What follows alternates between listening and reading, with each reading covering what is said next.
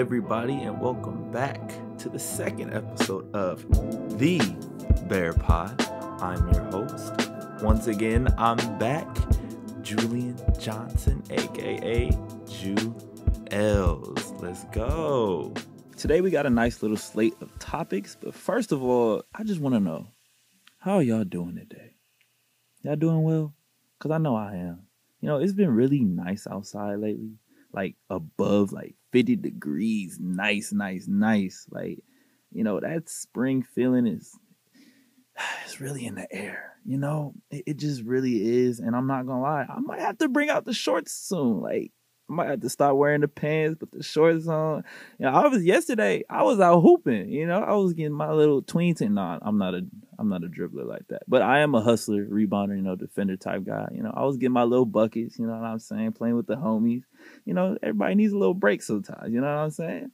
So, but anyway, I hope you all are really do having a great day and a great week. And, you know, got midterms around the corner as well. So, you know, make sure you get that rest in before, you know, it's crunch time. You know, it's time to get in that Duffy. You know what I'm saying? But really enjoy the weather because, you know, we don't get this often a lot of the times. But for real, though, to really get things started, I'm just going to ask y'all another very simple question. Did it feel like Black History Month to y'all in this past February? It is March 3rd today, 2022. And for me, I don't really know how I feel about Black History Month this past year. I mean, we had the bomb threats literally on the first day of the month from Morgan. And even going into the end of January, going into February, there were already a few more at HBCUs. Then we had the whole Ukraine situation, and God bless that whole situation out there. But, you know, a lot of other stuff happened in February and, you know, just a lot. So it really didn't feel like a typical Black History Month to me. I felt like we got to shine in the spotlight, but maybe not as much as I feel that we've had in the past. So without further ado, I'm going to bring on one of my fellow Bear Pod members to come and talk on the issue as our subject matter expert. Yes, subject matter expert for this podcast. So hello, Antonio, and how you feeling, man? I feel great. Like you said, the weather's been above average, but could be better. I mean, it's March 3rd, so it's not really supposed to be this hot. Shout out global warming. It needs to be fixed, though. But yeah, would you like to introduce yourself and everything? So, Antonio, man, sophomore, multimedia journalism is my major. I went around the Morgan campus last couple of days just trying to see how the people felt about Black History Month because, like you said earlier, it didn't really feel like Black History Month, and this month more than others. And a lot of people said the same thing that you said. It did not feel like Black History Month. They didn't really feel in the spirit. They didn't feel like Morgan did enough to make them feel like it was Black History Month. All right, so let's take a listen real quick. I'm not prepared for these questions at all, but... Yeah, that's perfectly fine. Again, Antonio, who am I here with? Can you say your name, classification, and major? My name is Kieran Griffiths, right, and my major is physics, and I'm a freshman right now. My name is Brittany Gardner, and I'm a junior. My major is multi-platform production. All right, so my name is Guy Soya. I am a junior, and my major is multimedia journalism. Thank you. So, Black History Month just passed, and I hear a lot of people say that I didn't feel like Black History Month. Do you agree or disagree with that statement? So I honestly definitely didn't feel like it was Black History Month. Like, compared to, like, when we were younger, like, you know, middle school, high school, it was such a big emphasis on it. But, like, now it's just, like, now you don't really, it doesn't feel like it. Did it feel like Black History Month to you? Didn't really, you know, but then again, I was mainly going to school, so like, I didn't really get to go outside because I was doing assignments, but it didn't really feel like Black History Month. If it felt like Black History Month? Yeah. I kind of disagree because I'm used to being around, I guess, environments where people tend to go all out for Black History Month in terms of, like, celebrating almost every day, even if it's, like, the smallest thing. Like, they'll celebrate a Black person per day, or they'll celebrate, like, a street named after a Black person, or they'll celebrate, like, someone's birthday who's is Black. It just happened to be in February. You know, like there's always a celebration for a day in Black History Month. Do you think it's anything Morgan State could have did to make it feel like more like Black History Month? And I know we had like a few events here, but they weren't as popular. And I feel like they could have done better at like perhaps advertising it or just letting the student body be a little bit more aware of it. Yeah, like as a Black institution, like, you know, we're the national treasure. I feel like we could have had like a little bit more, I don't want to say like activities, but like some more promotion of it. Like you really didn't hear anything like, oh, like probably once like we had the Guess Who activity that they were doing on, but like that was like probably the only thing that I heard of. It wasn't pushed upon as like, hey, this is our month, we're a Black institution, we need to prevail, like we need to do our best this month. Wait, did Morgan have Black History events? All right. So how many of you actually like knew there was a Black History Month Spirit Week that final week of February? So like last week? Yeah, last week. So I knew it was a Black History Spirit Week, but I didn't really participate because of the days I really wanted to participate, like Tuesday, which was the day you could dress up as your favorite historical figure in Black History Month. Yeah, that's a Black Celebrity Day. Dress as your favorite Black celebrity. That was Tuesday, February 22nd. I only had one class that day, and it was a Zoom class, and I had to go to work straight after, so I just couldn't really have fun on the days I wanted to. And on Wednesday, it was a do-rag day, and I have, you know. Yeah, you know, I'm smooth press, so, you know, we had the do-rag day thing. It said it went pretty well, but I had class, so I wouldn't even was able to participate during that time. Like a lot of these things, like I saw it, but I don't know. I just feel like I'm a really very, very busy person, so like I didn't really participate in it that much. But I did see a lot of other people on campus that, you know, I'm not gonna say that they aren't busy, but they be on campus and are more active in doing things than I can be currently. And I didn't really see them participating. So it's either they didn't know or they didn't care enough. So but you know, it's hard to make that distinction at the end of the day though. Yeah, but as I was speaking with a lot of people, they said that some of them knew it was a thing, some of them didn't know, some of them had no idea what was going on. But I don't know. I maybe we could have did something else, maybe on the weekend.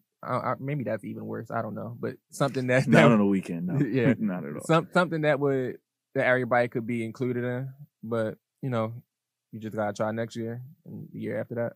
I mean, so what do we do moving forward? Like, what does the university do moving forward to really, you know, make that bigger of a deal of a thing? You know, make it like a Morgan tradition at that point.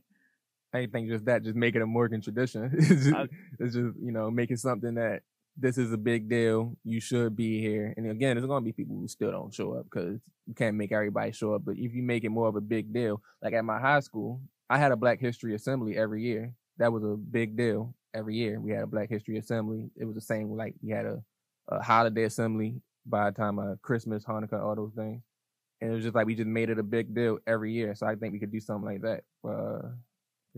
Yeah, I definitely would agree. Back in grade school, because I went to a mostly Black school. There's only like 2-3 white kids in that thing. So, you know, we always celebrated hard for Black History Month. We had like, I went to a Christian school, so like we had like assembly in the morning and stuff. So sometimes we do stuff about Black History Month, and we'll post things on the wall and all that different type of stuff. So it was really nice. So maybe, I don't know, maybe we try to find different ways to do stuff like that moving forward. But either way, Black History Month, it was nice. There's a few different things on there that worked. The NBA had the HBCU classic thing where Morgan did that. And we ended up losing the game, but I'm not gonna lie, it was a fun game. Honestly, that was really cool though, because I didn't know they did that. I don't know if this was the first year they did that, but it was really cool that they picked schools that first year. I don't know. It's really cool. Like they picked Howard, and you know Howard is like the basic school. Every time companies think of HBCUs, they think of Howard. But besides that, it was cool that they invited Morgan there. Yeah, definitely. It definitely was. And hopefully moving forward, they choose a whole bunch of different HBCUs because, as we would like to say to a lot of people, Howard is not the only HBCU. Neither is just Hampton or Morehouse and all that stuff. Like, you know, we got good old Morgan, the illustrious Morgan State University. The national treasure, Morgan State University. But yeah, so Black History Month. Hopefully it gets better moving forward. And maybe we just tripping. I don't know. Make sure you guys let us know.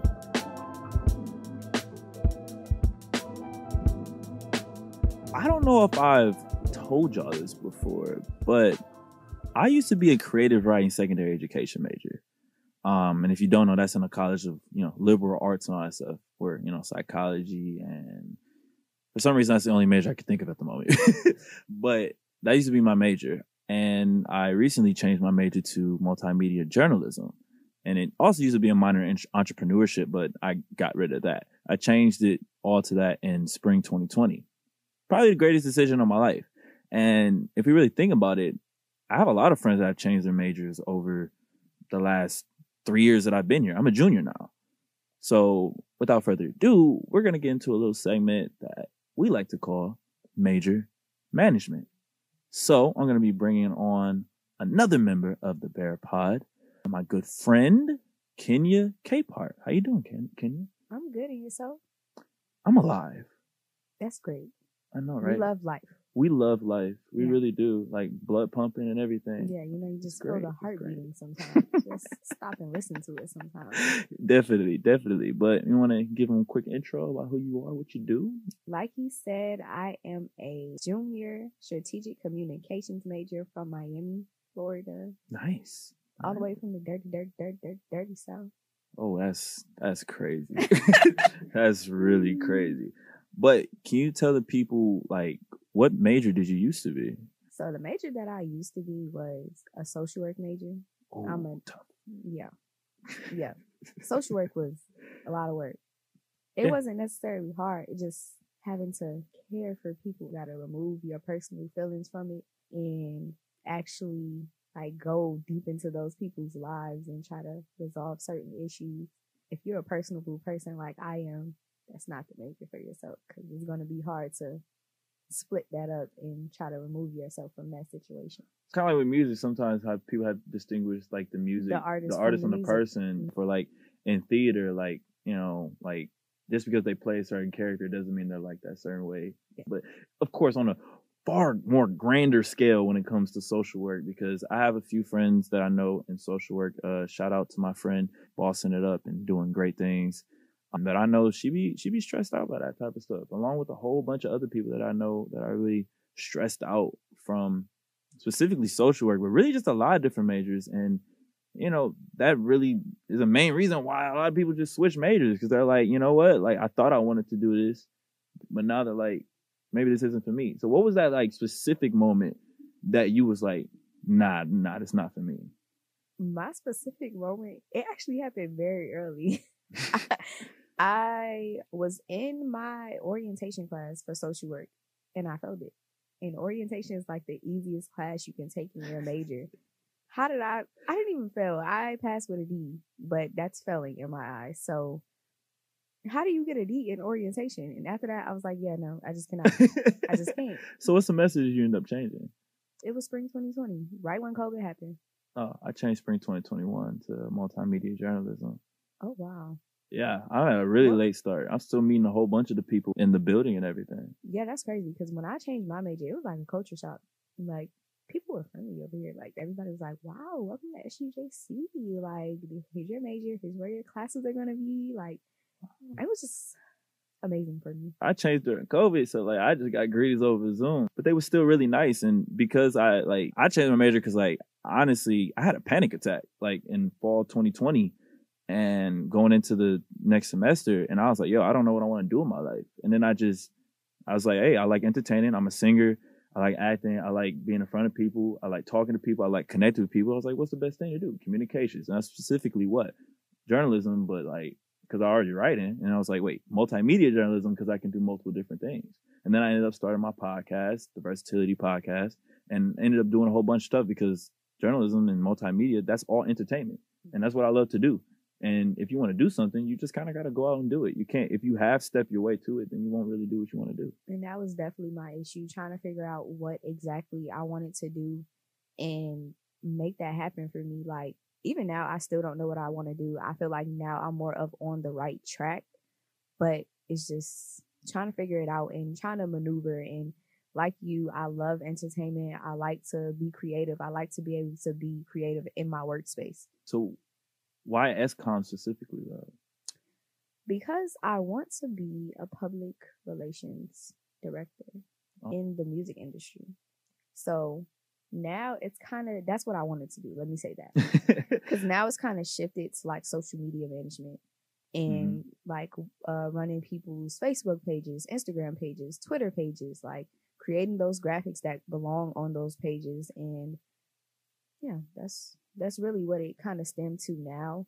I'm more of like building on those gifts that I have in that field. How did changing your major, did that set you back at all, or because you kind of did it freshman year, it really didn't set you back? Because I did it at the end of freshman year, it didn't set me back at all. My shortcomings kind of set me back, which is why I'm a semester behind. But that's a whole nother conversation. That's COVID? No. Oh, just other stuff?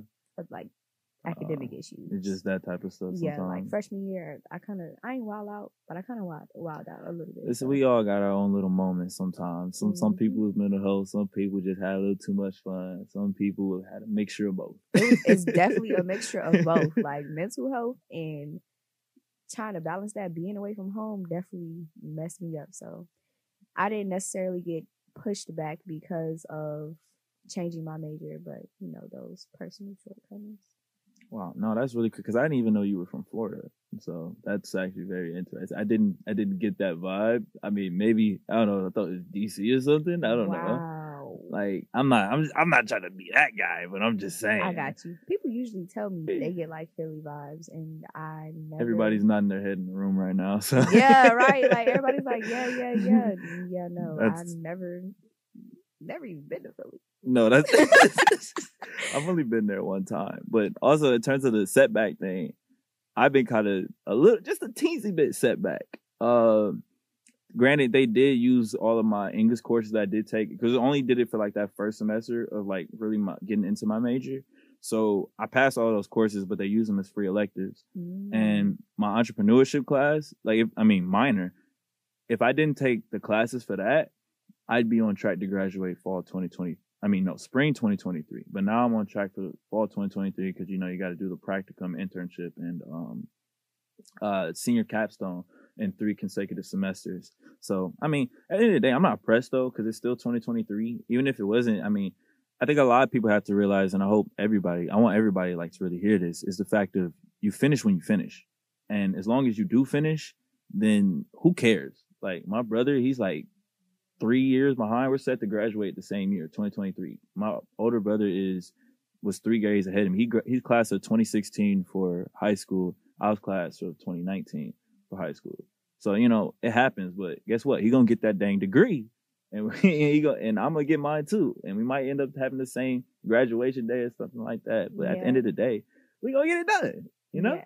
And people have to realize that college is not a race. It's not a race. Go at your own pace. Like, you don't have to, because society says you're supposed to finish in 4 years, you can finish in 6 and you'll still have the same degree as that person that finished in 4 years. So just take your time. Like, take your time.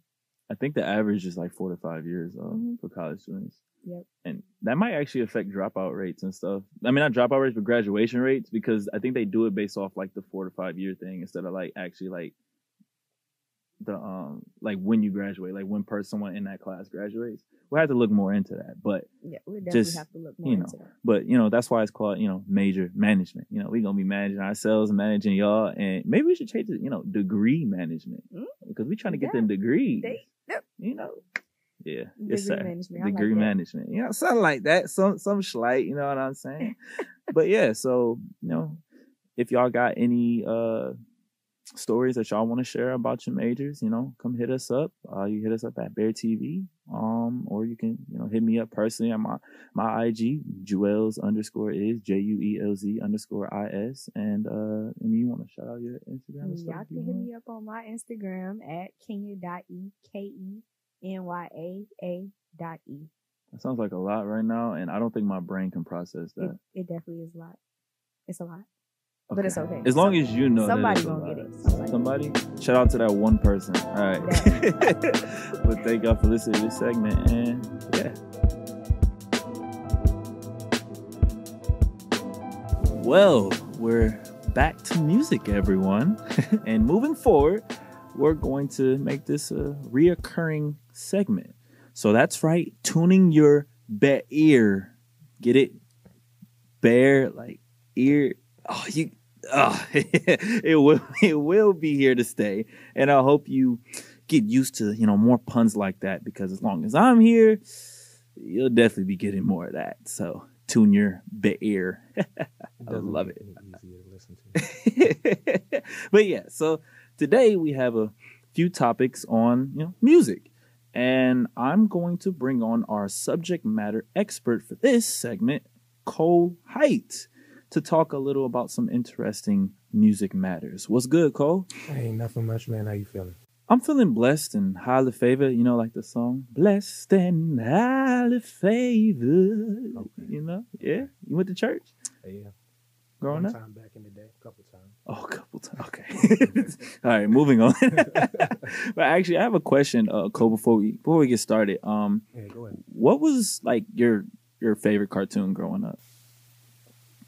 That is a hard question, but if Gotta I make can it quick. just Gotta make it reach- quick. If I can just reach in from just my memory bank, I probably have to say Courage the Cowardly Dog.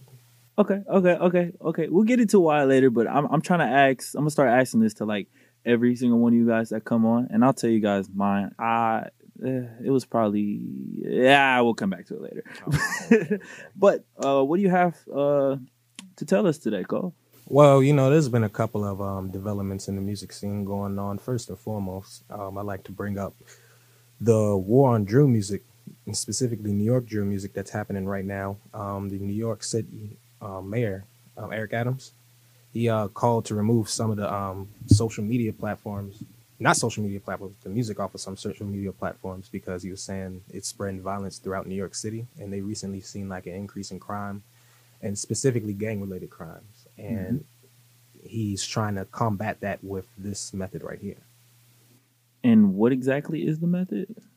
Basically holding social media platforms accountable for the promotion of drill music, and saying that they essentially are partly responsible for the violence that's happening because they are broadcasting it on such a big level. And he wants to basically find out and get to the center of the problem. Is it the social media that's making it a problem, or is it just the strife in New York City, like the poverty and stuff like that, that's making it circulate so fast? So then my question is, like, does that mean that it's also tying back to like other cities too? Because you make that connection between other cities and stuff, whether that's Baltimore, and even though y'all probably don't believe it, like Milwaukee has a lot of the same issues as well with that. So I understand that. And growing up, my parents weren't into that type of music, but they'd always be like, "Man, I don't listen to this, yada yada yada." But it definitely is an issue. But at the same time, it's a form of expression. That's what music really is. Yeah. So, what I know, he ended up meeting with Fabio Foreign and B Love and Mano to talk about it and stuff like that.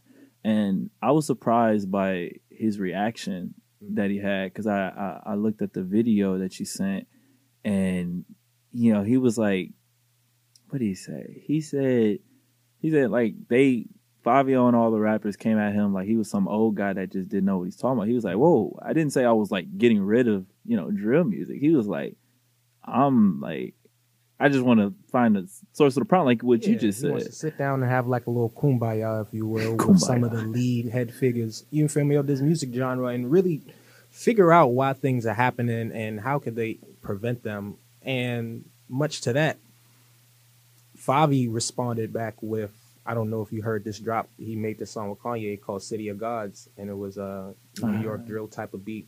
Him and Alicia Keys was on it. Yeah, I saw that. And that was kind of like his answer to the mayor saying that drill music is violent and it only spreads negativity. He was trying to show the mayor like, no, drill music is a genre and it can include those violent subject matters, but it can also be seen as positive and uplifting.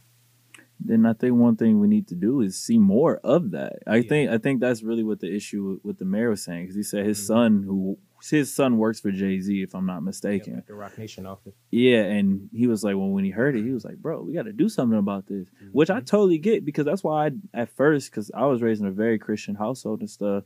Well, I ain't gonna say very as in like we were super, super strict, but it was pretty strict childhood. And I wasn't really allowed to listen to that type of music like that. I mean, I was allowed to, but it never popped up. And to me, it just seemed so foreign, because I'm like, y'all talking about, you know, all those explicit things and stuff like that. And I don't see any positivity. But then the more you dig deeper into it and you like listen, and then like, because if you just hear one song that's like that, then you just assume all the rest are. Without, when you really like go into it and really like listen to the different types of it, like you said, because it's a genre. Genres are versatile. Not all pop songs are about love and having fun. Some of them are about sadness and stuff like that. And I think what needs to be pushed out more is that type of stuff. Because I think the issue is the fact that those drill stuff gets pushed out too much. Yeah, and much to that point, the murder stuff, yeah. It's just what people value at the end of the day, because drill music is, quite frankly, violent sounding. You know what I'm saying? Because it's reflecting the mentality of the people, you know, because when you see that reflected, you shouldn't necessarily think, oh, these people are awful people. What I would think is, wow, what are they going through up there that's making this just a regular thing that you can just express off the rip, you know? So it doesn't make me think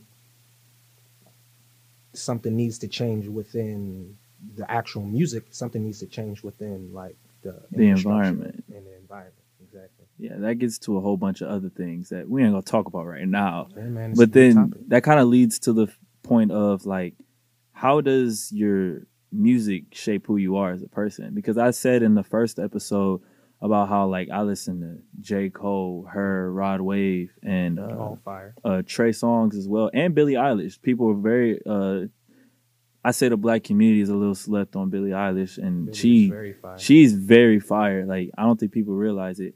And you can even compare her music, like that type of vibe, to like X and Juice, because of like the way it's sad, but it can have like a harder type of beat on it. I'm not comparing Billie Eilish to her. I'm just making like I guess you could say like just comparing small bits of it, like a comparison and stuff like that. And so like, I listen to that type of music because I like to have fun, but at the same time, I like things that make me think. So, like, what about, like, you? Like, what are some music and stuff, like, on your Spotify or whatever playlist and stuff like that? Well, just to say this as a disclaimer, I got a really bipolar playlist, so it'll be everything on there. But I'm kind of like in the same realm. I like lit, calm music. It's kind of like is lit. It's kind of like the BPMs is up there. You're getting that tempo that you usually get from like a lit song, but then also you got the minor tones of like a sadder song. You dig what I'm saying? And it blends well. It's very nice to listen to. Yeah. And as far as like stuff that's on the playlist, you know, I got a lot of. I'm into a lot of like Detroit music now, especially specifically like the Flint movement. I've been banging with them lately, and when it comes to like the more on the side of like that calm lit music, I don't know if you ever heard of the artist Lucky with an I at the end. No. Fire. No. Yeah, it's like that music where like you want to turn up but not really. Nice. Well, that's really nice, because yeah, music and your identity. There's definitely a connection between the music that you play and the who you are as a person. Whether that even if the music you play doesn't show who you are outwardly, it definitely shows who you are inwardly, and like the different thoughts and feelings that you have in general. Yeah. So, why don't y'all let us know, some of y'all music that y'all like to do. Again, hit up the IG at BEARTV MSU. Hit up my IG at JUELZ_IS, and you can shout out yours if you want. Yeah. Got no social media. Got no social media. Man. I don't know what it is, but Zero Dark 30. Yeah, man. It makes things. It simplifies things, but not really. It's a mixture of both, because in this day and age, it's kind of like it becomes necessary that you have those. Yeah, that definitely put a pin in that for another conversation as well. But appreciate y'all for listening to this segment, and yeah.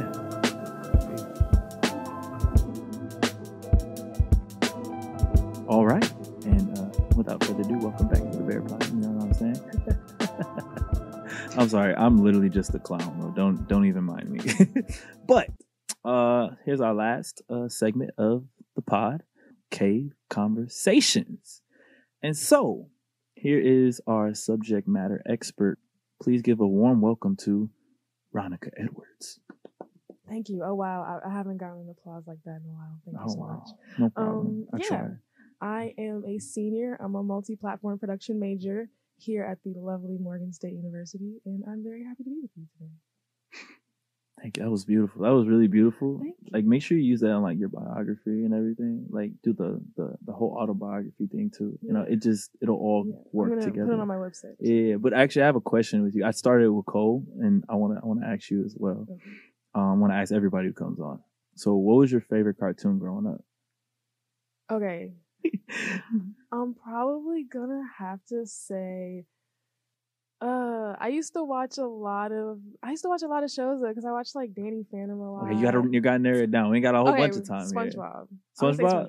That's either that or Danny Phantom. That's a safe answer, but Danny Phantom, that's one of mine. I'm not. I didn't tell them what mine was yet. I think we'll work. I don't know. I feel like your mask might give some Marvel hints stuff to what and superheroes. Guy. Does anime count? No, that doesn't count. Never mind. Anime is not cartoon. Ooh, my fault. I tweet. My fault. Yeah, but it might make people mad. Yeah, no, I'm tripping because I'd be one of those people who'd be mad. But without further ado, what do you have for us today? So I'm sure most of you have a TikTok, or at least have seen some TikToks before, and you know about the whole trend, the Baltimore accent thing. Everybody thinks that Baltimore talks a little crazy.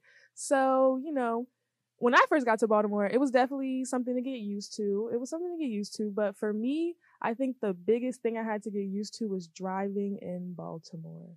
That took a lot. What was it for you? Here? Yeah.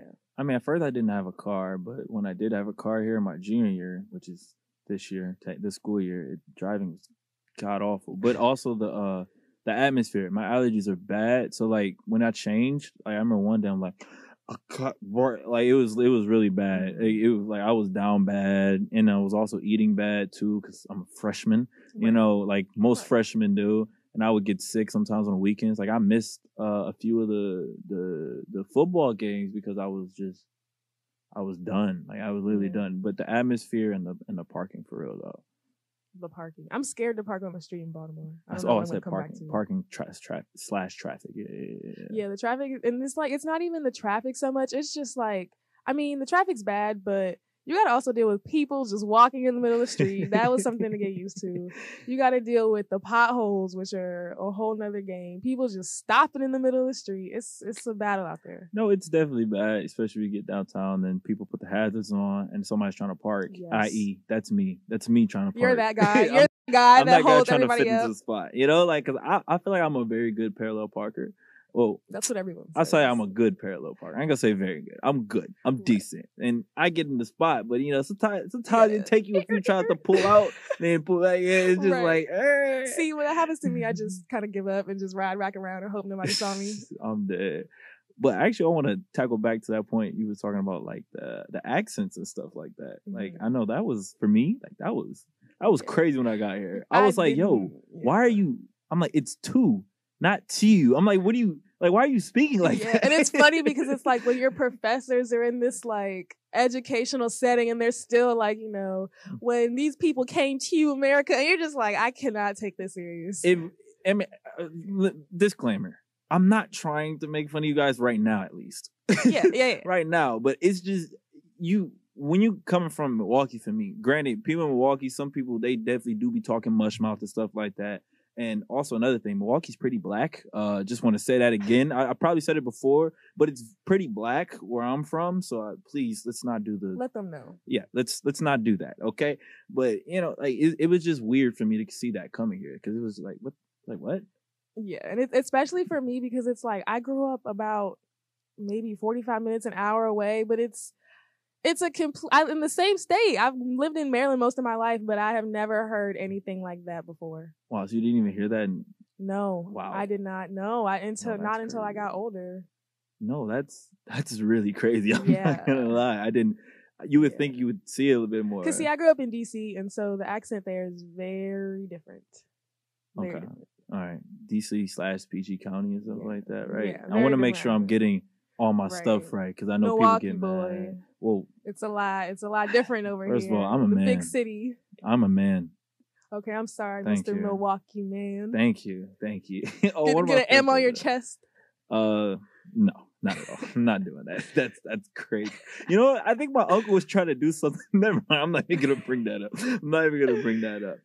But I do want to talk about how like when you get to HBCU, like it's like I think you kind of saw it here. Like there's so many different ways to be like black, and like your perception of what black people are really like changes when you go to HBCU because there are no one of other race that of a prominent population of them. So it's just like, oh, I see a bit of everybody, but usually how it would be separated by races is separated by like really just personality and stuff. Right. Like you have like your theater kids, you have your stylish kids, you have the rappers, you have the opera singers, and there's like so many different faces to what it means to be black at HBCU. There's the kid from Milwaukee, there's the kid from, Tennessee, and then there's somebody who's from Baltimore City. Cali. And I know people who come from all over the place. And so it's cool to be able to just have people that can tell you about different parts of the world and different spaces, and you guys can all kind of learn from each other and be diverse, even though people like to say HBCUs aren't diverse. I think it's a very diverse place. It's very diverse, like, but even like Howard is one of the more like diverse ones and to come to like ethnicity and stuff compared to other HBCUs, but that's because they're one of the most prominent. So of course they're gonna draw more interest from multiple different areas. But Morgan is slowly like I see more people of other ethnicities like every year. The more I'm here, and a lot of that, it's really because HBCUs are starting to get more of a spotlight. And again, like you said, diversity is really diversity diversifies. No, diversity is different depending on what you mean by it, because it can mean ethnicities, but diversity can also mean like the way like you're diverse as a person. You have multiple personalities, you have multiple like hats that you wear, and you have different talents. So like, I love my H in front of my D, my D in front of my C. I've done that before, but it's just it's really a great time at HBCU. For this was definitely a good choice for me. Great choice, life-changing choice for me. Absolutely. Life-changing? I think so, definitely. Okay, definitely. I don't even want to say think. I know so. Oh, okay, yeah. I'm be confident with that. Proclaim that. I know so. She knows so. But yeah, thank you, Ronica, for the little conversation, the cave conversation. Yeah, thanks for coming in the cave. Exactly, coming in the cave and having a nice little conversation. And toasty in here. Definitely make sure y'all let us know at MSU BEARTV and my IG JUELZ_IS, and you have one you want to shout out? Yeah, Saint Amethyst, like the crystal, SAINTAMETHYST. Nice, like Amethyst from Steven Universe.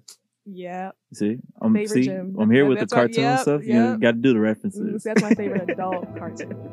But yeah, thank y'all for listening, and again, yeah.